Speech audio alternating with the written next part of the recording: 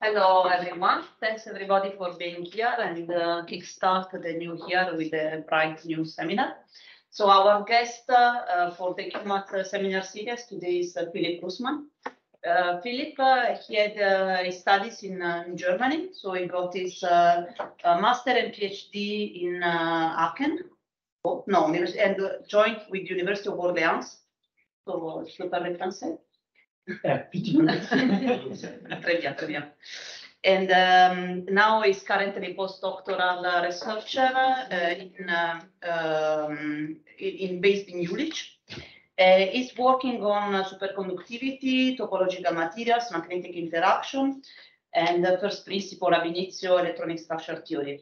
He's also working on the code development, so he is one of the main developers of the Jülich KKR code, which he will show the results in the talk, and also how to make, let's say, high throughput eventually, or a systematic way of performing simulation using a framework which is called AIDA. So that you can not only run the simulation, but also do it in a systematic way and also do a systematic stage of data and use them for the future, which is also useful for open science. And I think with this, I will give you the floor and we will be here listening to you. Thanks. Yes, thank you very much for the invitation, and thank you all for being here online and in person. Yes, I would like to tell you a little bit about my work, which is, I'm a theorist, so a theoretician, and I do material simulations based on density functional theory. And this is what I'm going to talk about today. I will try to use the virtual pointers and then also the online audience confirm everything. And so before I start speaking about my research and my work, I would like to not forget about all the people who are involved in this. So it's not just me doing all this research, but it's really a group effort, and I have a lot of close collaborations with a lot of people from different universities and different backgrounds. And of course, I would like to thank for funding for my research. So in our group, we're actually trying to do materials for quantum information technology. So I think I might be quite a good match to your QuMat symposium here today. And so in particular, we are doing simulations for materials based on first principles electronic structure calculations, so density functional theory. And in our methods, often kind of embedding of impurities and the role of defects play an important role. However, this is not really what I will talk about today.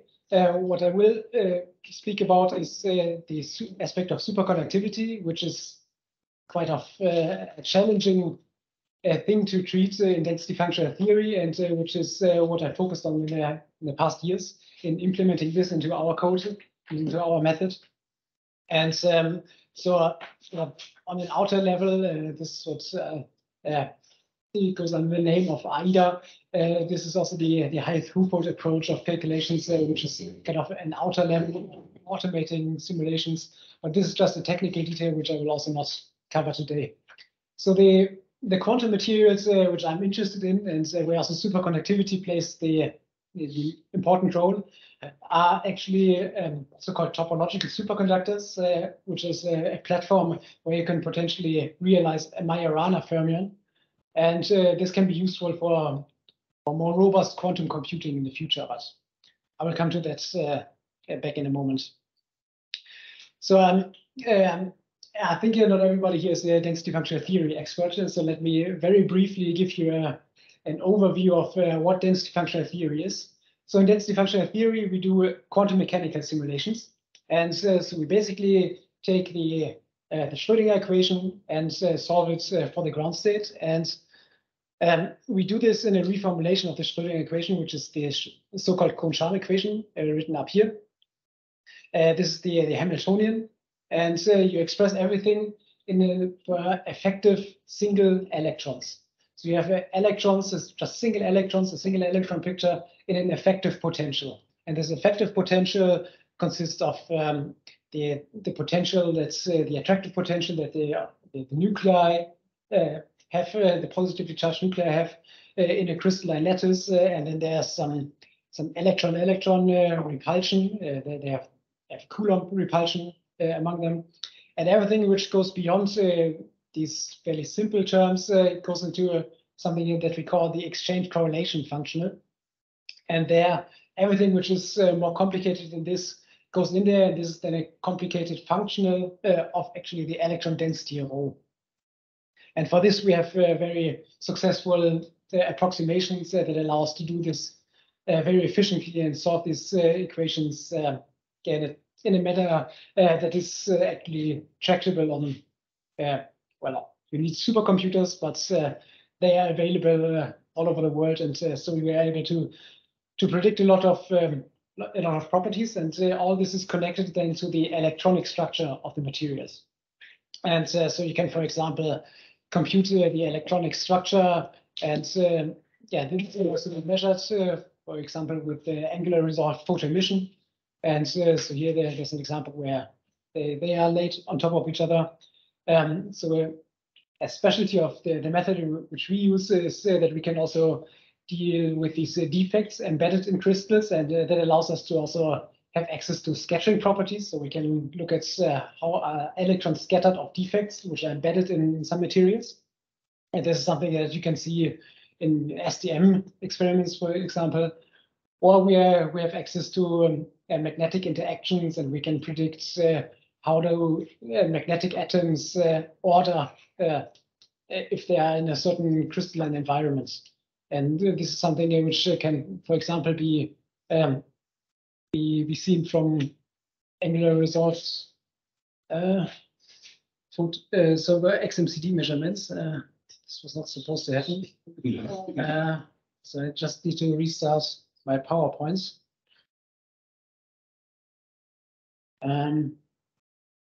So now I have to see whether I'm still sharing my screen or not.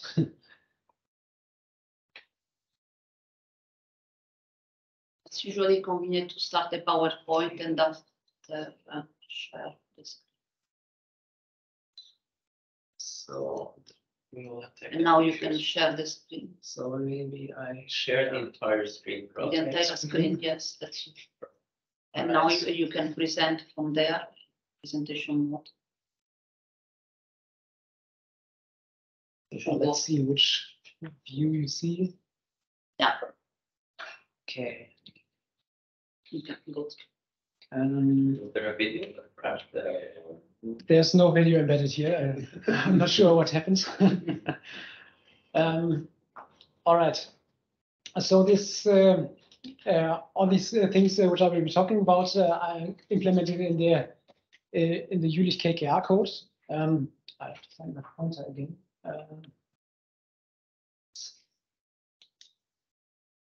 So the KKR is a special implementation of density functional theory, which expresses everything in terms of Green's functions and uses multiple scattering theory. These are all details which are not too important today, but it is a method which can do a relativistic full potential and all electron calculations. And maybe for potential users, it is important to know that this is an open source code, so you can just go ahead and download and use it. And so what I want to talk about is how we do superconductivity in this density functional theory approach. And so we are in particular interested in superconductivity because it is, for instance, very important for some realizations of qubits and the materials that you need to do some quantum computation. In particular, I want to highlight these two approaches to realizing a quantum computer, which is on the top left here. So now I see here we have superconducting qubits. So superconductors are already in the name, and there you build circuits which compose of superconducting elements, so-called Josephson junctions. So you have things like here on the top right, interfaces between superconductors, non-superconductors, here aluminum and aluminum oxide, and then again a superconductor, again aluminum. And so you have the interfaces between different materials, and the interface chemistry and the ordering of the atoms, disorder at these interfaces really plays an important role. And another topic is the topologically protected qubits. There you want to use topology to build a topological superconductor, and in there you can then realize Majorana fermions, and these are then the building blocks for these Majorana qubits that a lot of people are interested in. And to realize these topological superconductors, we also have to combine different materials.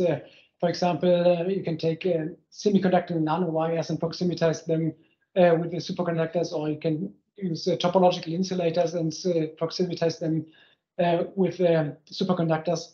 So also there we have different interfaces between different materials, and so we want to gain a better understanding really from the microscopic point of view, from the electronic structure, which is directly connected to the arrangement of the atoms on the atomic scale. And this is where our density functional theory method comes into play. So I told you before that density functional theory is a single particle theory, an effective single particle theory. But you probably remember from your lectures, the basic lectures about superconductivity, that in superconductors, you have to build Cooper pairs. So you have to combine two electrons to build a Cooper pair. And so mathematically, we can do this with the Bogoliubov-de Gennes formalism. So we can write down the Hamiltonian we had before, that is this part here, the Kohn-Charm Hamiltonian. And so we write a second copy of it for our second particle. This is the second line. And then we introduce some coupling called here D between the first and the second particles, so the U and the V in these equations. And these are then these so-called Bogoliubov-de Gennes equations, here expressed in terms of density functional theory. So we have these effective potentials, this D effective and V effective, that are still single particle potentials, and they are then all expressed in this density functional theory formalism. So just as before, we have separated into the simple parts, like the Coulomb interaction among the electrons, and everything which is more complicated, we put into the exchange correlation functional. This function is now functional of not just one density, but two densities, which is reminiscent of the fact that we have now these two particles that we need to combine to get the superconductivity. And these are now rho, this is the charge density, and then chi, which is the anomalous density or the superconducting density. And well, you can then write down very complicated equations for this, and so we can, for example, separate it into the normal exchange correlation function, which just depends on the electron density, which we are used to, and there we can use our typical approximations that work very well for a lot of materials, and which is the reason why density functional theory is so popular in this domain. But for the second part, so there we have put in the dependence on the anomalous density, on our superconducting density. There we have to also introduce some simple approximation that we can manage computationally, because this beast here would be far too complicated to solve. And so we actually use a quite simple approximation here, which is we assume that this superconducting pairing is something that is local in space. And we reduce it then to a single number that describes this local interaction in space. And then the superconducting pairing reduces to this very simple form that we just have a coupling constant lambda, which is multiplied to the anomalous density. And this then enters the Hamiltonian. And yes, there's a question here. Yeah, I have a question. Is it obvious that you have to keep track of both the density and psi? I mean, like I'm thinking of this now more from a from a very different angle, field theory, and there we have this thing which is called Hubbard-Satonovich transformation. It's essentially decoupling the interaction term. And there I would probably only keep the second like your second part and not the one which is related to the density. You mean in the upper equation, Yeah. only this? Yeah. So yeah, in this way, we express it in this way.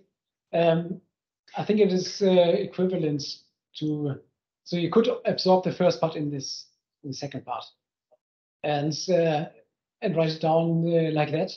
But we introduced this because we already have in mind that the superconducting energy scale is much smaller than the typical electronic length energy scale. So it's a small perturbation, and that's why we want actually to start from the normal electronic structure, so by keeping this first part, and then only add the superconducting part on top of it.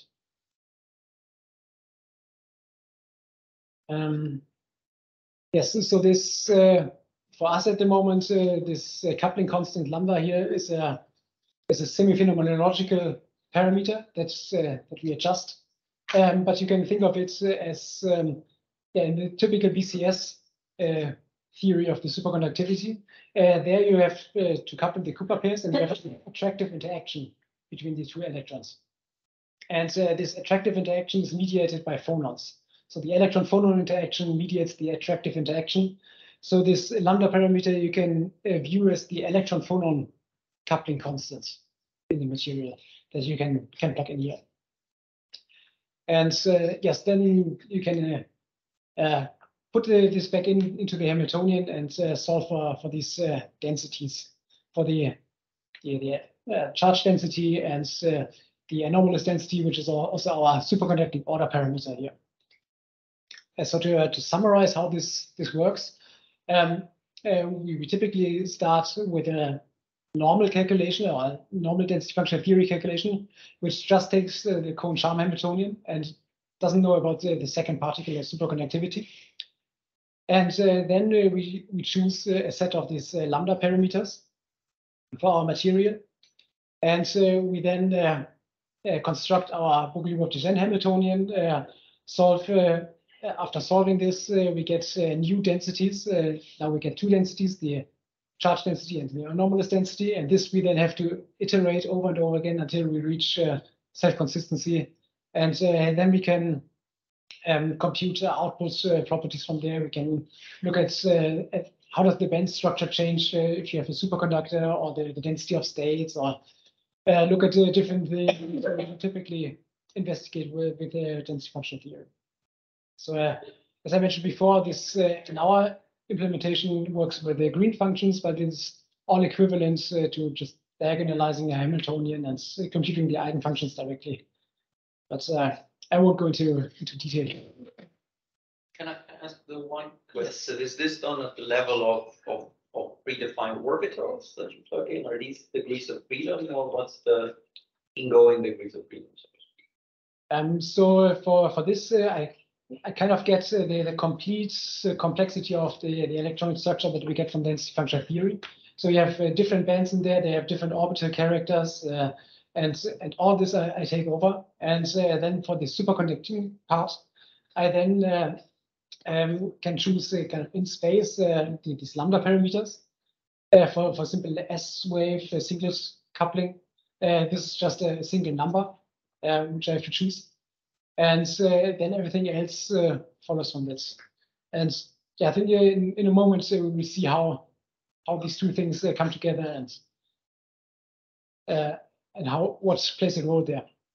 But before I show you some application, I would briefly mention the different energy scales we are working with. And so in typical density functional theory and in material science, you have the energy scale of electron volts, which is in the formation of bonds in your crystals and so on. And so this is then reflected here in the density of states, for example, in these splittings of the different peaks in the density of states here. An example is shown for niobium. And so in the recent years, also spin orbit coupling was very important, in particular for these quantum materials. And this is already an energy scale which is typically much smaller than the electronic. structure energy scale and the energy scale of bandwidth and so on. And so it can be pretty small, but it can also be as large as maybe 100 millieV, as you can see, for example, in the splitting of the Rashba surface state on the surface of gold. The energy scale of superconductivity then is again much smaller, and kind of a typical size of the superconducting gap is in the milli-electron volt range. For example, in niobium here, you see this example. So this small energy scale that we will need to resolve also requires that we put a lot of computational effort in. So we have this extreme accuracy that we need to reach. So all the numerical parameters and so on that go in here also need to be quite high to actually resolve all this and get everything nicely converged. So I want to show you now the example of a simple superconductor, which is also a very important material in this search for these Majorana qubits. And this is niobium. And niobium is, for example, used to proximitize topological insulators, as seen here in sketch on the left, or it is used as a substrate where then magnetic atoms or chains of magnetic atoms are placed. And this is then a realization of the Kitaev chain, where you then see signatures of these Majorana zero modes. So at the end of this chain, there's some zero bias peak, which could be the Majorana fermions that we're looking for. So let's take a look at the electronic structure of niobium. So this is a typical spectrum that we get after a normal density functional theory calculation. So you see on the left-hand side the different path in the different high symmetry path in the Brillouin zone, and then there are a couple of bands which cross the Fermi energy. And now, if we zoom in to these crossings at the Fermi energy, we have to go to this milli-electron energy scale.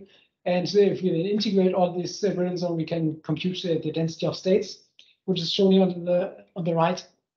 And at the end of the day, we get a superconducting gap with our Bogoliubov-de Gennes density functional theory. And so we have the typical superconducting gap that opens up. But if you take a closer look at this, you also see that there's this additional feature that we see here. So we see this big coherence peak, and then there's a tiny one here inside the big gap. And this actually reflects that we now have all this complexity of the electronic structure in.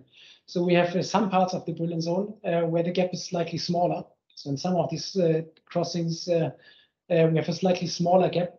And this then leads to this small feature that we see here inside the major gap that we have here.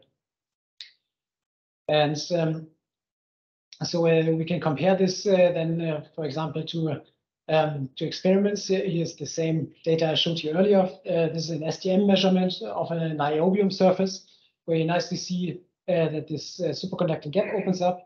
However, at this temperature of a little bit larger than 1 Kelvin, this side feature, the small gap anisotropy, is actually not visible. And so we can then also take our results and compute this with some temperature smearing, which is comparable to this 1 Kelvin. And then actually this feature is too close to the main coherence peak to be resolved anymore. And you can actually then take this orange line and put it really on top of this one. And so the shape and the height of the coherence peaks and all this fits very nicely. We get to this agreement by just tuning a single number. So we just have this this lambda parameter, the strength of our electron phonon coupling, which we should change. And this then changes the overall scale of our superconducting gap.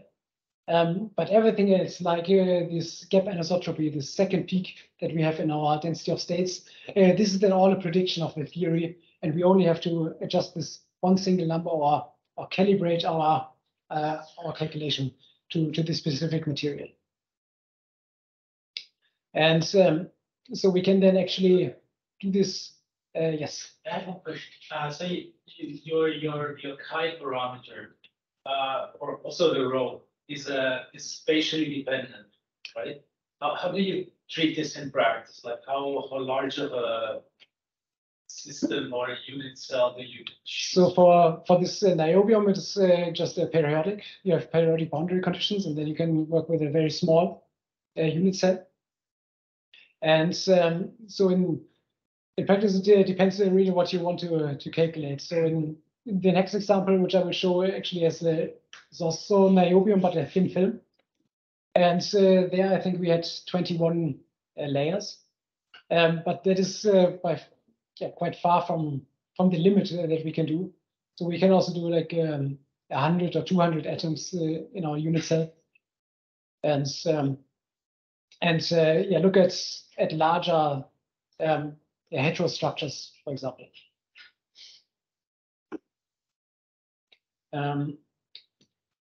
Yes, so when you're dealing with these more complicated systems, also the band structures get more complicated, and we have this typically.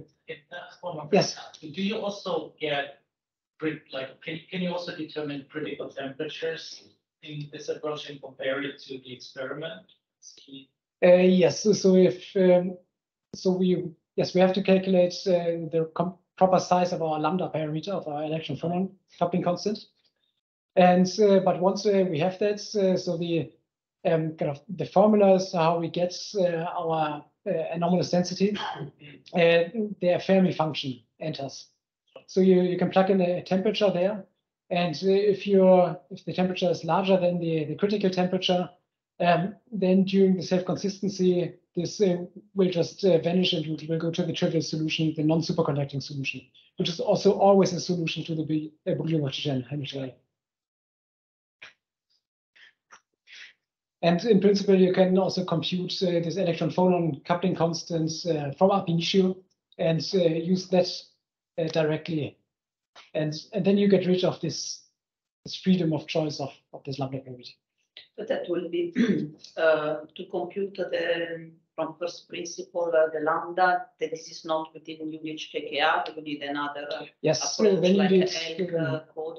You need another code where this is implemented, where this density functional perturbation theory is implemented. And for so this is for conventional superconductivity, but for the yes, so this Bogoliubov-de Gennes approach. So in principle, this lambda can be more complex than a single number, and so you can put in also things which give you different terms which go beyond the BCS theory. So for this approach where you pre-compute this lambda parameter and plug that in, then you need to know it is a conventional superconductor where electron phonon interaction is there. Is what is responsible for the superconducting coupling. If you have a material where you, for example, also have magnetic atoms, and then the magnetic fluctuations can also play an important role in determining how this coupling actually looks like and what its size is. So that is it then has its limitations. Because the DFT doesn't know anything about the phonons or anything like that. It knows about the electrons and no, yes, the phonon, well, but you need to know. The problem is that you need to know what is the mechanism. Yeah, that's what I mean. It doesn't know about the phonons because it only knows about the phonons through lambda. No, you can calculate the phonons. So in principle, you can calculate the phonons. The functional perturbation theory or other techniques, you can add that to the definition. So that you can predict. Okay. That you can predict. Yes. You can think of moving the atoms a little bit in that way, implementing the phonons. Yes. So yes, so in these kind of thin films, the electron structure gets much more complicated, and it's quite tedious to investigate these spaghetti plots that we draw here. So there, we often look at the spatially resolved density of states. This is shown here now for the first 3 layers of a 21-layer niobium thin film. And you see that so the top one here is the outermost, the surface layer, and then we go a little bit deeper and you see that there are some changes to the electronic structure. These peaks change and they approach the bulk electronic structure. And so we were wondering, okay, these changes that we have here for this system, which now has a broken symmetry, how does it affect actually the superconducting state? And if you compute the superconducting gap in this system, also layer by layer, we actually find that it looks the same. So the superconductivity is very robust against this. So we always have the same size of the gap in these different layers, even though the electronic structure locally differs quite a lot. And so we can understand this in this superconducting material with the size of the coherence length, superconducting coherence length, which is way larger than the interatomic distances between the layers. So this is then the length scale over which you average out all the electronic structure, which is important for the superconductivity. And over this length scale, you then average out the superconducting gap. Yes. So before you said that you have selected chosen lambda, so to have the right width of the superconducting gap. Yes. Then it's a bit imposed by construction that you are going to have the same gap. So no, so here you have, even if you use the same lambda parameter in all the layers, you still have that's the local electronic structure, or the let's see, the density of states at the Fermi energy is different in one layer compared to the next one. And so you need this density of states at the electronic structure, and these are the electrons which can form the Cooper pairs. So locally the strength of the superconducting coupling is different, but it then averages out due to the interaction, and they all talk to each other. And then how do you choose the lambda for the layer structure? Because it's different from the back. So yes, so here we because in the back, you know from the experiment what should be the gap. Yes. But for the, I don't know, 20 layer of diobium, I don't think there is an experiment. So yeah. How do you choose the lambda? So here we compare different approaches, very simple approximations to just take the bulk lambda everywhere. And this then leads to results that look the same like this. And another approach is that you have small changes in this lambda parameter, which you can trace back to the phonon spectrum, how the phonons change in the surface. So there, I think in niobium there's a phonon softening at the surface, softening of the phonon modes, and this then affects the size of this electron phonon coupling parameter. So locally there's some changes which we also tried, but still we always get the same answer, that the gap looks the same.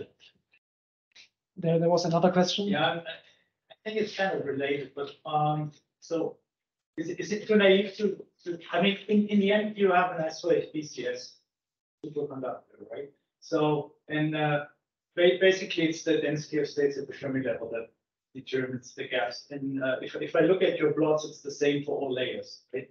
So it's not really the coherence length that is the decisive, or if you take a close look at these values, then they're different enough that you would expect a change. Because this, for these BCS type superconductors, it is exponential, this change. And so you would have expected a much larger change if it's just the size of the electron phonon interaction times the density of states at the Fermi energy. And also in other materials where you have like two different atoms in your unit cell, you can have very different electronic structures coming from these two components, and then a much higher density of states in one atom compared to the other. And still we see these kind of effects that it averages out over much larger length scales. So now I come to the main part of what I want to show you. And this is actually a heterostructure between a superconductor and a non-superconductor, in particular here a topological insulator. And yeah, I mentioned in the beginning that this topological insulator superconductor heterostructure is one way of achieving a topological superconductor and a platform for Majorana qubits. And this has been investigated also quite early on after the first predictions for this, and it was shown, or some indications were seen that first of all, it is possible to proximatize a topological insulator with a superconductor. However, this was more than 10 years ago now, but we still don't have a topological qubit, so there must be some challenges on the way. And so we wanted to take a closer look and really apply our the atomistic simulations to these kind of interfaces. And so we set out and combined niobium, the same superconductor I talked about earlier, and added an interface to a topological insulator. So here it is bismuth telluride. It's the topological insulator. It contains of these quintuple layers of bismuth and tellurium atoms. And then we stacked different thicknesses of the Ti on top of the S-wave superconductor. And so if you then analyze the electronic structure of this, you see now here 3 lines in the density of states plots. These are integrated over different regions of the simulation cell. So you have the green line, which is the electronic structure from the niobium. There's an orange line, which is the electronic structure integrated over what I call the contact quintuple layer. So this is the quintuple layer which is in contact to the superconductor. And then on the far side here, away from the superconductor, it is the blue line, so the free quintuple layer. And you see there are some distinct changes. So in particular, if you compare the blue and the orange line, there's a shift here, and there's some states which kind of mirror states from the niobium. And these are effects of hybridization between the niobium and the topological insulator. And in particular, we also find that there's some significant electron doping. So we have this metal, the niobium, which is in contact to a topological insulator, which is basically a semiconductor. And so this conductor, they have very different work functions, and then you have quite a large number of electrons which can hop from the metal into the topological insulator and induce quite a strong electron doping there, which pulls up the Fermi level in the topological insulator into the conduction band. So this we can see if we investigate the electronic structure. And to make it a little bit easier to see what is going on in these kind of plots, I draw a little sketch. So the topological insulator has an electronic structure that looks like this. Here you have, down here you have the valence band, and up here the conduction band in the bulk of the topological insulator. And it is called a topological insulator because the Fermi level lies somewhere in between. And then on the surface, we have this topological surface state. That must be there if you have this interface between a topological material and a non-topological material. And so this is the electronic structure, how it looks like if we just have a perfect freestanding topological insulator. If we then put niobium in contact to this topological insulator, we have this electron transfer from the niobium to the topological insulator. So the Fermi level now is dragged up here into the conduction band.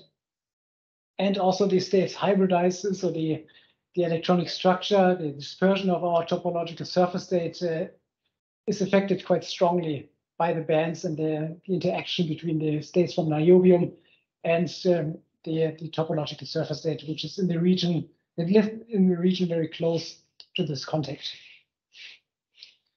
And so this is then quite severe effects if you have a topological insulator film which is thick enough so that you can see gradual changes in the band structure.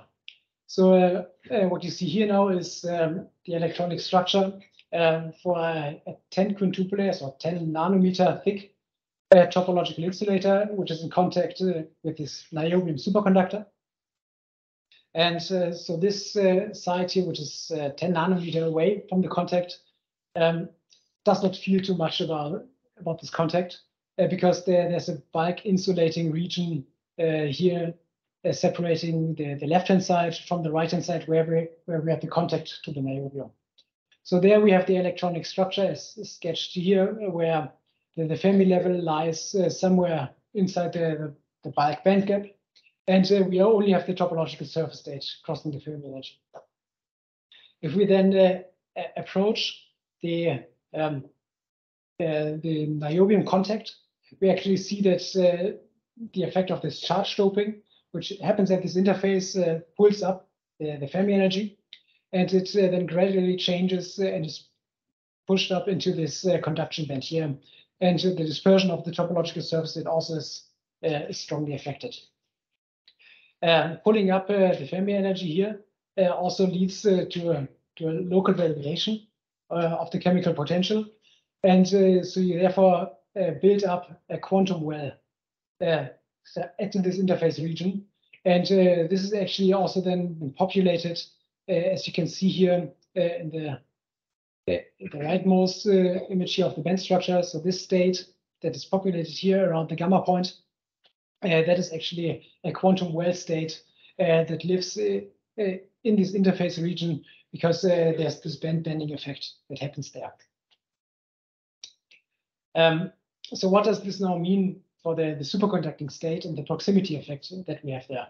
To model the superconducting state, we now have our superconductor where we choose our non-zero lambda parameter. So that's how we pick up our superconductivity. And then we set this lambda parameter to 0 in the topological insulator. So all the gaps that we see in bands which are living in the topological insulator, they come from the proximity effect and from Cooper pairs that can leak from the superconductor into the topological insulator.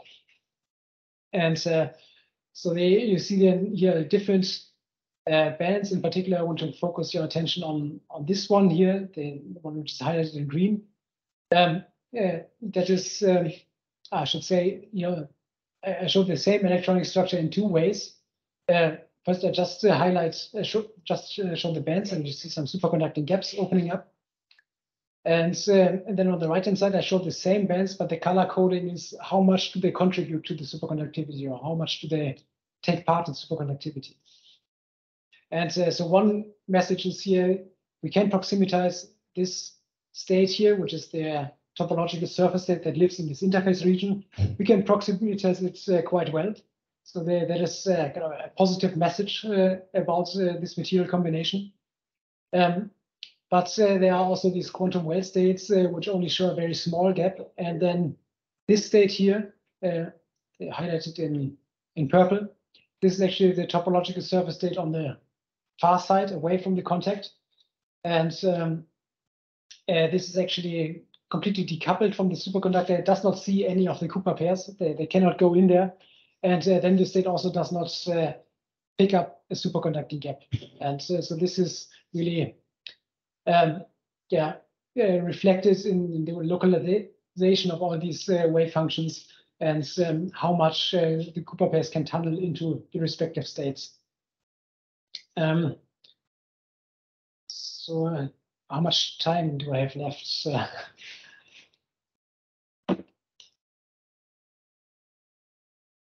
5-10 minutes, depends how much you want. Yes, It's true that we interrupted you on the way.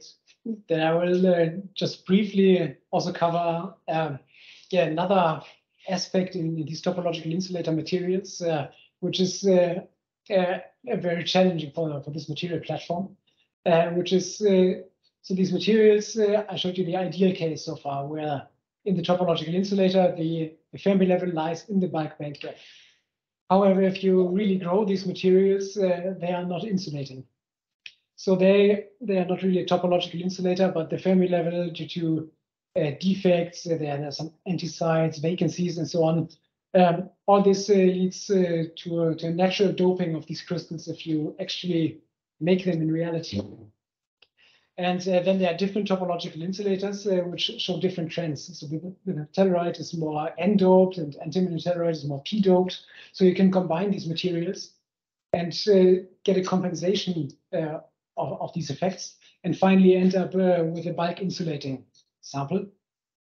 However, this also introduces some local variations, and so the Fermi level and the concentrations change locally in space when you fabricate these materials. And this typically leads to the formation of so-called charged puddles. So you have regions which are positively charged, other regions which are negatively charged. And this is a big material challenge that we have with these kind of materials. So we wanted to know how does this now affect the superconducting proximity effect in this interface. And we did this by considering or comparing 3 different calculations. The ideal calculations which I had before, and then starting from a topological insulator, which is P or N-doped. So from before we made this contact to the superconductor, we forced the Fermi level to be in the conduction or the valence band. And so we can do this and compare the different locations of the Fermi level in these materials, and finally compute the electronic structure. The lower panel here is now the situation where the Fermi level originally lies in the valence band of the topological insulator. Then the electron doping, which happens there, pulls it up a little bit just to the edge.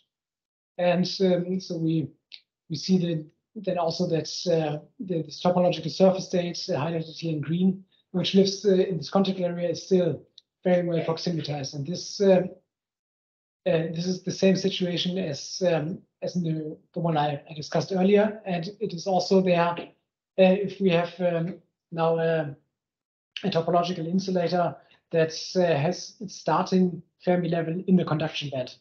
So then this topological surface state is always very well proximatized. However, all these quantum well states that we have in this thin film, they are generally hard to proximatize if we have these perfect interfaces that I modeled here. So there is mixed messages about the applicability of this material platform to actually realize a topological superconductor. On the one hand, you have a quite robust proximity effect in the state in which you want to proximatize. So the topological surface state, that is where you need to open up the gap to get into the topological superconducting phase. However, we have all the other states around, like quantum well states that form, and which are generally decoupled from the superconducting electronic structure, and which could be harmful if you actually want to realize a qubit based on this material platform. Question. Yes. So now you've talked about what happens on the topological insulator side, but not what happens with niobium. So, and judging from your image, it looks like the niobium is kind of semi-infinite. So is that also is it treated as a fixed? So here it was a couple of layers of niobium. Right. So it was not semi-infinite. But should one expect a back reaction on the superconductor side as well? In principle, you have the kind of the inverse proximity effect that you would expect. That in the region at the surface, you also have this back action that the superconducting gap is decreases a little bit. However, on the other hand, we have the effect that the superconductivity kind of averages out over a long length scale, and this kind of counteracts this and makes it more robust. So I did not put any results on that in here, but we see a little bit of this inverse proximity effect, but it is not very strong for this particular interface. That's superconductor dependent as well. Yes, it would depend very much on which superconductor you take there. I mean, probably it's also because the density of states on the surface of the topological insulator should be quite low. Yes. So I would expect that the effect is very tiny. Yes, you really have a good metal. So the Niobium or the superconductor, before it gets superconducting, it's really a good metal with a high density of states. And the topological insulator, so the ideal one at the Fermi level, just has the topological, so just a single state at the Fermi energy. So, and that's also why putting these electrons, when you have this contact between the superconductor and the topological insulator, why it has such a drastic change in the electronic structure. So you have a few electrons and then a very small electronic or density of states in the topological insulator, which cannot effectively screen this. So you need to push it up into the conduction band where you then have a lot of states which can do the screening. Yes. I mean, is it fair to say, I think it goes into that direction, but is it fair? I mean, graphene is also known for having these charged bubbles. Yes. Right? And it's the same effect, is it? Yes. Because it's just such a low density of states. It's a very low density of states, and then it's quite easy to kind of move into the conduction or the valence bands and end up with a situation where locally you have a little bit higher concentration of this element, and then there you have a little bit higher concentration of that element or defect, and then you have the formation of these charge puddles. Yes. So yeah, with that, I also would like to conclude. So I introduced our implementation of the Bogoliubov-de Gennes formalism into the density functional theory, which allows us to describe superconductors and heterostructures made out of superconductors and non-superconductors. And in particular, I wanted to show you some results on for a material platform that might be useful in quantum computing, but there are still a lot of open questions and a lot of hurdles we have to get out of the way to actually get there. A lot of material challenges and that we need to overcome. And I think their first principles calculations can be very helpful in understanding what is going on this atomic scale and in trying to correlate the local atomic structure to the electronic structure and then also the superconducting properties. And just to give you a very brief outlook of what we're also doing. And so I mentioned that so far we looked at this perfect interface, but we also have the technology of doing defects and intermixing at these interfaces. So this is something we are studying right now, and where we really want to investigate does intermixing at these interfaces, is it harmful or maybe even beneficial to achieve a more stable superconducting proximity effect if you have some of the niobium atoms which can also go into the topological insulator side. And yeah, the other approach that we're also looking at is to build these chains of atoms on surfaces of superconductors, chains of magnetic atoms, and investigate so-called U-Shiba-Rusinov states, which are bound states and the building blocks to get Majorana fermions starting from magnetic atoms on surfaces. So they're kind of states that live inside the superconducting gap, and you break up your Cooper pairs into spin up and spin down electrons. And these are then the states that you see appearing inside the superconducting gap. And yes, with that, I'm at the end of my presentation. And yeah, thank you all for your attention.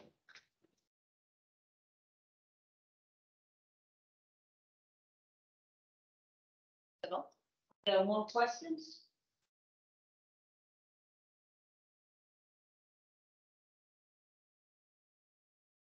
So how deep does the superconductivity then penetrate the topological scale? How many layers deep does it go? So here, so yes, we looked at different thicknesses of these topological insulators, and so if you're speaking about kind of when do you stop seeing the superconductivity in the electronic structure, which is local to the kind of the free side, then it happens once the top and the bottom surfaces are decoupled. So after 6, 7, 8 quintuple layers, then starting from the contact side.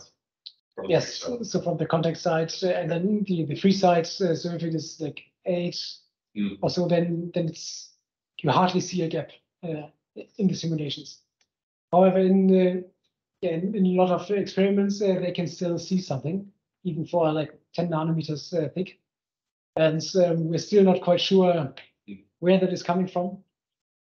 It could be that this intermixing really plays an important role in kind of allowing to proximitize much deeper than what we have seen here. Maybe a follow-up question. So there's a lot of charge transfer from the niobium to the Ti. In this case, is that a good thing or a bad thing? So it depends where you start from. If you start with a topological insulator, which has its Fermi level lying in the valence band, and then it can actually be a good thing and just pull it up into the bike band gap. So you can also think about kind of functionalizing this effect. Thanks.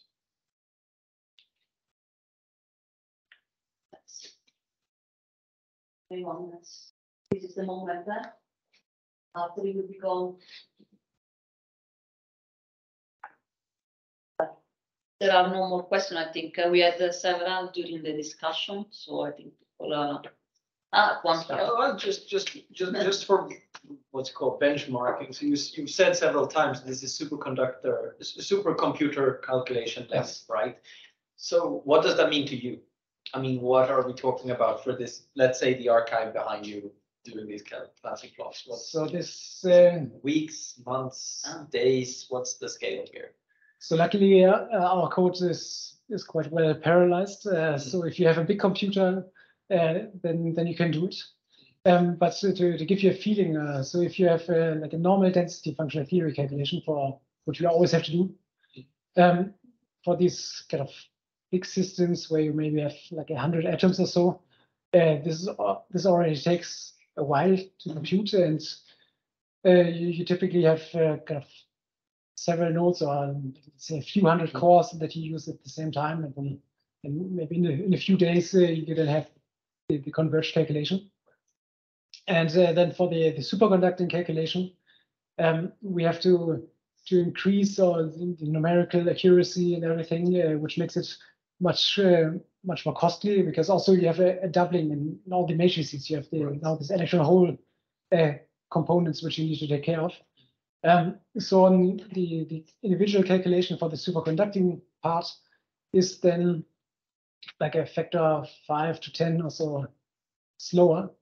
So you need to increase either the runtime or the resources. Number of CPUs or like that. Yes.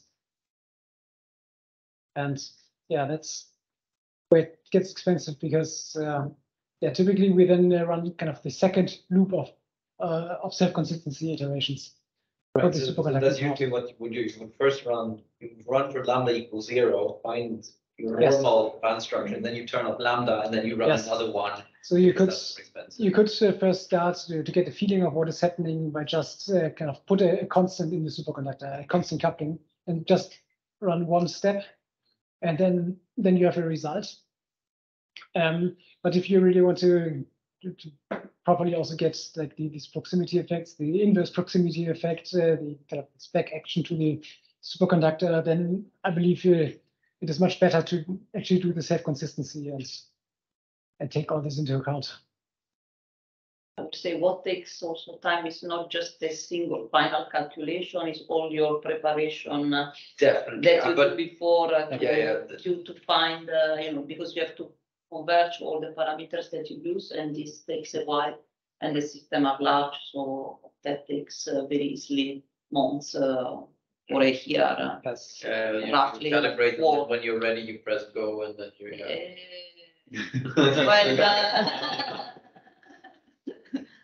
But easily takes a year of work, something like that, after the code is debugged and stable and working.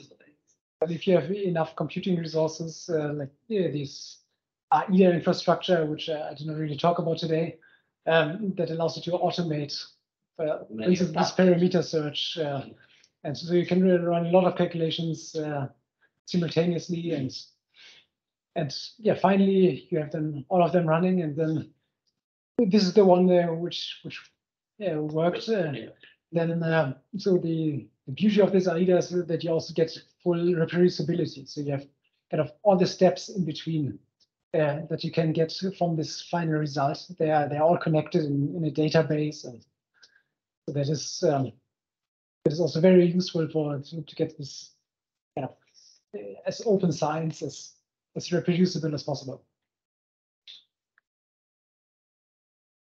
I think that with the word on open science, we can happily close. And thank you for your presentation. Yeah, thank you.